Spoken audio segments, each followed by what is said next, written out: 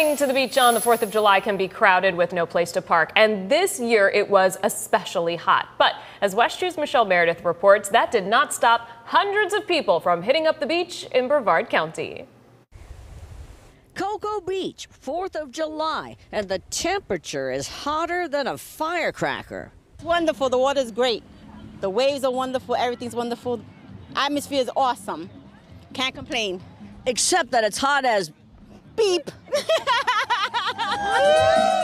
But that was part of the deal, and the challenge was accepted. Like the Rios family, set up a combo camp and food tent to stage a raucous family reunion with folks flying in from Mexico, Puerto Rico, Chicago, and Connecticut. It's hot out here, but when you're with this family here, hey, you can't beat it. You're not gonna complain. It could be 120. And I'm never gonna complain because we got the best family out here right now. You love them that much? That much. On a scale from 1 to 10, how much fun are you having? 11. Yeah. 11. Yes, man. You know, we 19. 19, yeah, 19. 19 and a half.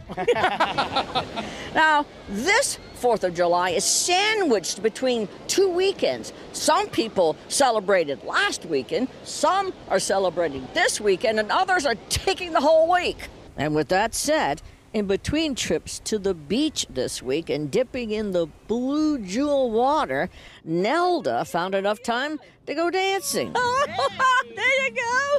We have fun. We had to have. And what's more American than that? Having fun and letting freedom ring. In Brevard County, Michelle Meredith, West 2 News.